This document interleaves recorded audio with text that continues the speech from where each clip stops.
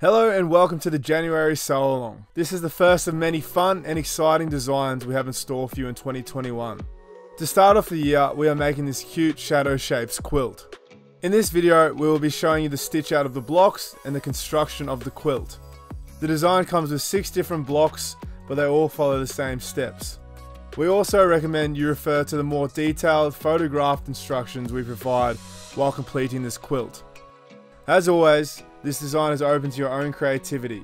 The one we have made is just an example of how it can look. Before we get started, I hope everyone had a nice time over the Christmas and New Year period. Just like always, start off by hooping up your hoop with the suggested stabilizer. Then go ahead and stitch the batting down. Once stitched down, trim back all the excess batting right up to the stitching. Now place fabric A evenly over the batting, right sides up, and stitch down, remembering to guide the fabric so you get a neat finish with no creases. Start stitching the quilting pattern.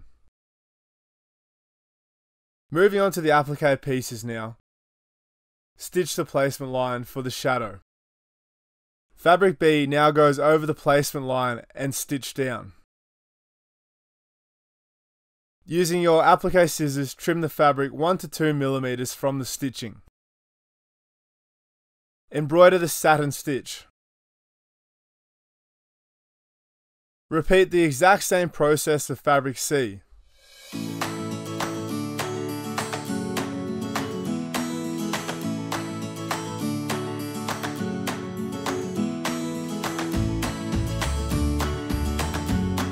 You have now completed the stitch out of the block.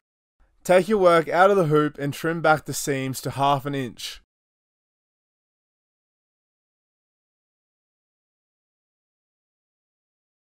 Repeat the same process for the rest of the blocks. Once you have all your blocks made, lay them out on your work surface in the layout of your choosing. To begin the joining process, grab your first 2 blocks and place them right sides together, matching up the border stitching. Pin into place. Take the pin blocks over to your sewing machine and stitch just inside the border already stitched on the blocks, so the stitching will not be seen on the right sides later. Use the same technique to join the final block onto the row. Once sewn, iron open the seam on the back of the blocks. Also give the front of the blocks a good press too. Continue this pinning and stitching process until you have joined all the blocks into horizontal rows.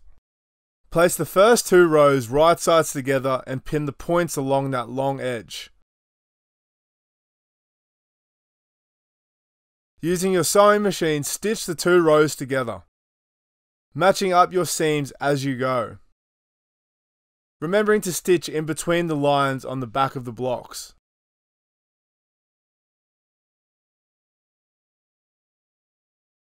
Repeat this same pinning and stitching process until you have joined all the rows together. Use your iron to press the seams on the back of the blocks open. Give the front of the blocks a good press too. Trim back your edges so they are nice and even. Awesome work everyone, looking great. Moving on to the borders. First, measure one side edge of the hanger, then go ahead and cut 2 strips of fabric to this length.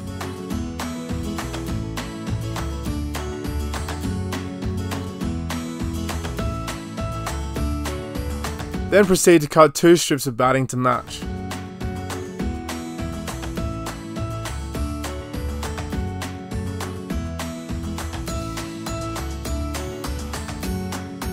Now we're going to attach the batting to the border fabric using spray adhesive. Please refer to the instructions for the alternate option. Place the quilt on top of the border fabric right sides together. Match one of the side edges of the quilt with one of the long edges of the border fabric. Pin or clip together.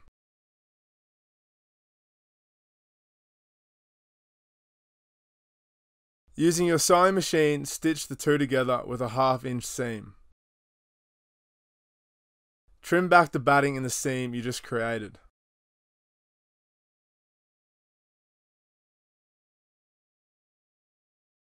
Repeat the same pinning and stitching process for the opposite side border. Press both borders over flat. Take your hanger back over to your work surface and trim back any excess border fabric and batting from the sides, making the borders flush with the end of the hanger. Now repeat the same process to attach the two end borders. But this time remember, when you measure the ends, you'll need to include the extra width from the side borders to the measurement.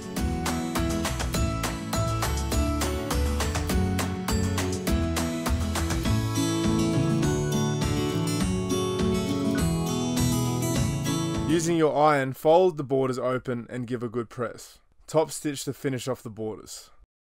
If needed, trim all your borders so they are even.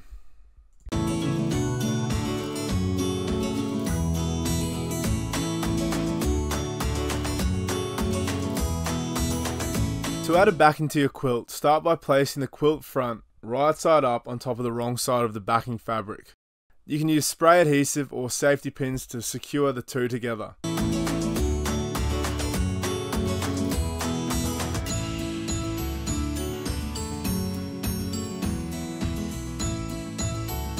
Move over to your sewing machine and stitch in the ditch.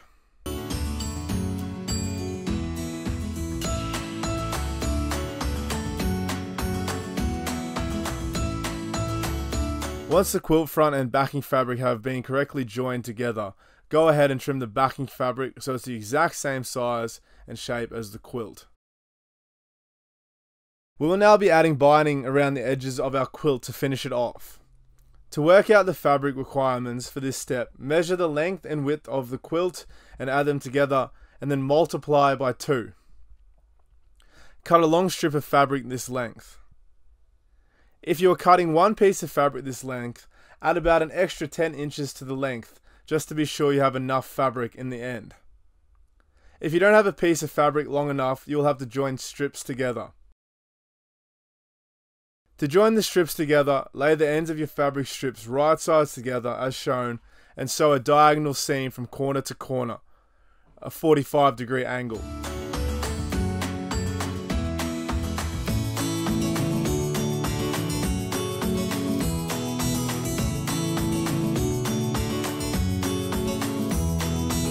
Trim the corner and iron open the seam.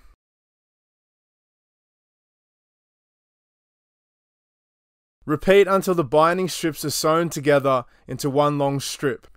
Once you have your long strip of fabric that is needed for the binding, fold the whole strip in half lengthways and wrong sides together. Give it a good press with the iron.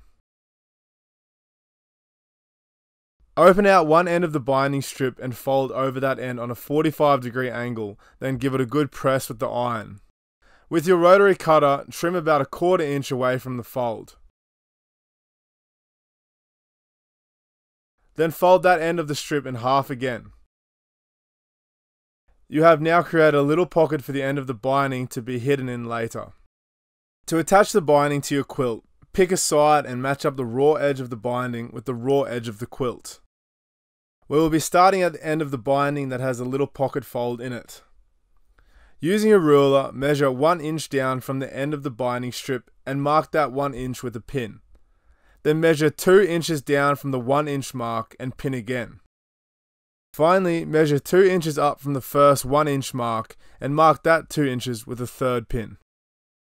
Using a 1/4 inch seam, stitch 1 inch of the open fold onto the quilt and stop stitching when you get to the 1 inch mark.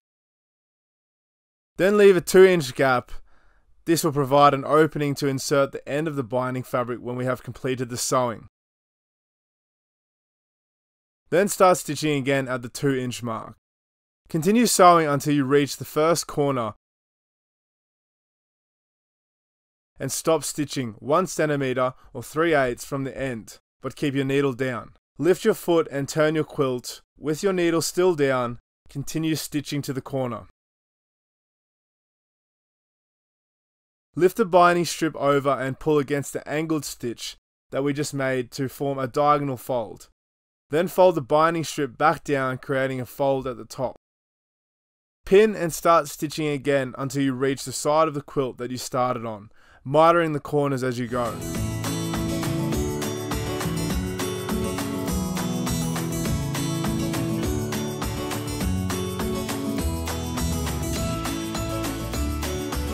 Stop stitching when you get to the pin that marks the 2 inches from the starting point. Fold up the binding so it sits just above the first 2-inch mark. Trim the excess binding at this point.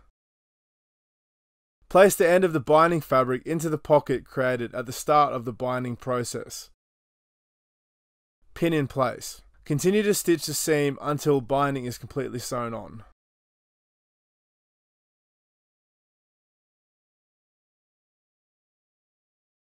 Now that the binding is half attached to the quilt, fold the binding over and give every edge a good press. Turn the quilt over so the wrong side of the quilt is facing up. Starting at the corners, fold one edge of the corner onto the back of the quilt. Iron and pin into place. Then repeat for the second side. This should leave you with a nice pointed, mitered corner. Use this same technique for the remaining 3 corners and then continue pinning the binding to the side of the quilt.